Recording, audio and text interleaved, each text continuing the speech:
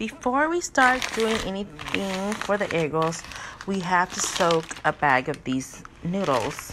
It's glass noodles, vermicelli. You can find it at the local Asian store and sometimes at other stores as well too, but it's these, and soak it in warm water. You'll just need a big bowl like this or a small, it doesn't matter. And there's like about 2, 4, 6, 8, and they come like this. They're dried and you have to soak them in warm water, and you'll see once they expand. You give it like about 30 minutes to expand. So you always want to start with this, so that way by the time you finish cutting up all your vegetables and cooking the meat, this will be ready to put in the egg roll batch. The next thing you want to do is, this is the dried black fungus strip mushroom. You get them, I get them pre-cut like this, so it's easier, so I don't have to cut them. And another thing I like to do is smash them with like a big mortar or something. Just like that. So you can smash it so you don't have to do all that extra cutting and all that stuff. And you can use one bag or 2. Me, I like to use, this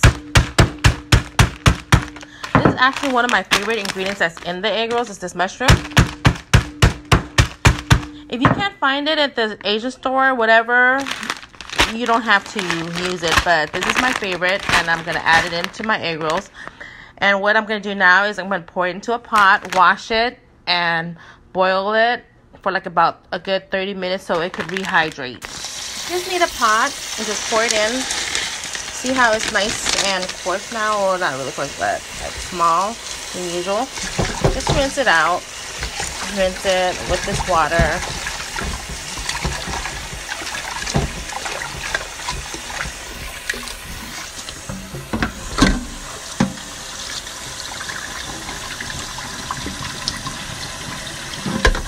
You could actually soak these overnight, but say you're like me, I don't like soaking overnight. I just like to cook it.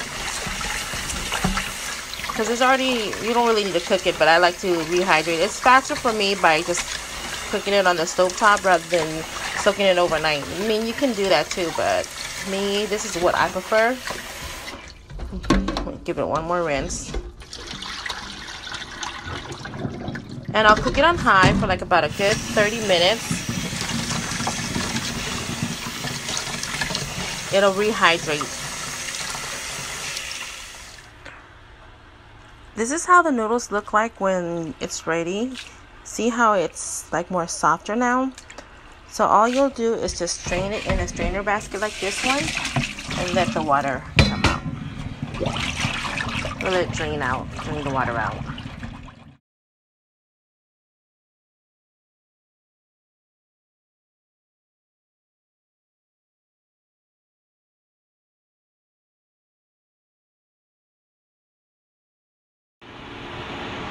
Chopped cabbage. You see how it's chopped like this?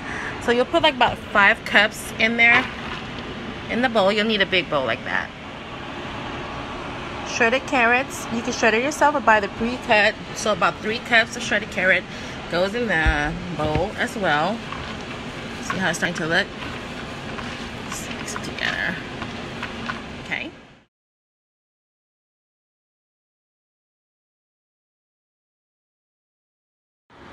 Here I've cut up 3 bundles of green onions. You can use yellow onions, like 1 head of yellow onions if you like, but I prefer green onions because to me it tastes better. And just throw it in your batch. Just like that. Okay? Once your noodles are drained, you're gonna cut it up, like chop it up, so that way when you eat them, it won't be such a long string, okay? See how I cut them up and they're shorter now, and it's gonna go into the mix as well. And now we're going to check on our mushroom. It should be ready to strain and put in the strainer to strain as well too. Notice how the mushroom, the water soaked it, and you see how it rehydrated. Now I'm going to pour in the strainer so it can strain out all the water. See how it looks like from before? It's hot, so be careful. And I'm going to put it in my egg roll mix hot because I like for it to kind of like cook the vegetables. So this is our mix without the mushroom. Now I'm going to pour it in. I like pouring in the mushroom hot, like I said, because it helps cook the vegetables up a little bit. I'm just going to mix it in. Now, if you're a vegetarian, you don't have to add the meat, which I'm going to add next is the chicken meat. I'm doing chicken today, but you could add any kind of meat you want. Even shrimp, crab, whatever you prefer. So what I have here now is cooked chicken breast, and I blended it in the Ninja. So it makes like about 6 cups of cooked chicken breast. I'll blend it. I'm lazy. You could chop it up with your hand, whatever, but I find it easier to do it like this just because it's, or you can use like ground chicken and cook it, but I like to pre-cook my meat because just for my own security to know that all the meat is cooked inside the filling. Now it's time to season it. So all I'm doing is grabbing 2 tablespoons of the Knorr chicken flavored bouillon and just mixing it, putting it on top of this. Maybe a little bit more. Just eyeball it, okay? And black pepper. There's no right or wrong way amount of ingredients you put in here. It'll all taste good. I like a lot of black pepper in my food, so just sprinkle it all on top of here. Depending if you like it or not. I love black pepper in my food, so I'm going to put kind of extra. Just like spread it around, you guys. Okay. And a little bit of salt to sprinkle it. A pinch of sugar. Okay. And we're going to crack 2 eggs in here. 2 eggs. Crack it. The eggs will help to keep it in place. So we're going to put 2 eggs in there. And then we're going to mix it now, okay? Once you add all the seasoning. Sorry, guys. I transferred into a bigger bowl because I like more room to stir my egg rolls. So just stir it and mix it. And the mix will be ready to fill the egg rolls and wrap them up, you guys. Because looking yummy. I can smell it. It smells so good. Now it is time to peel the wrapper, you guys. This is the best kind to buy. But you could buy it in the frozen aisle or there, depending on the grocery store, the Asian store mainly. So this is the kind that you buy. It'll say super thin for crispier spring rolls, but this is the best brand. So you just follow the instructions on the back on how to peel them, and once you'll peel them individually like this, you know. And there's like 25 peels, 25 wrappers in one package. And the mix that we made today will make up to at least 6 to 10 dozen, and depending on the filling that you guys put in. And you also want to crack 1 egg into a bowl because we're going to use that as a glue to seal it after we wrap them, you guys. Okay, so you guys are now ready to wrap them. See how it's peeled? So we're just going to set it down on put a plate or corner, whatever, counter, I mean. And see, like about a spoonful of filling. That's how big my spoon is. Pretty big. And you're going to start with folding the top, okay? Push it over, roll it. Fold the 2 corners and keep on rolling it just like that, and then you're going to use the egg and dab it in the corner like a glue, and there you go, you have your egg roll. So now we're just going to fry them.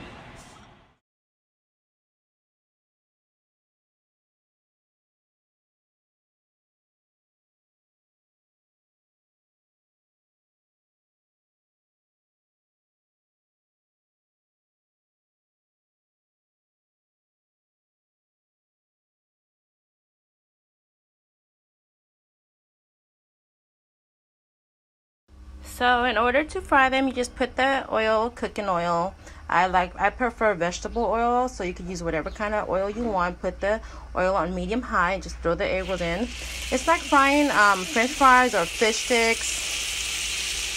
And my pot is big enough where I'm gonna go ahead and put 2 dozens in here.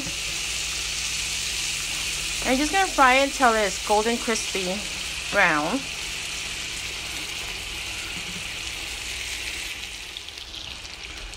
Stir it periodically so that way it could brown evenly. Notice how it's getting crispy brown already.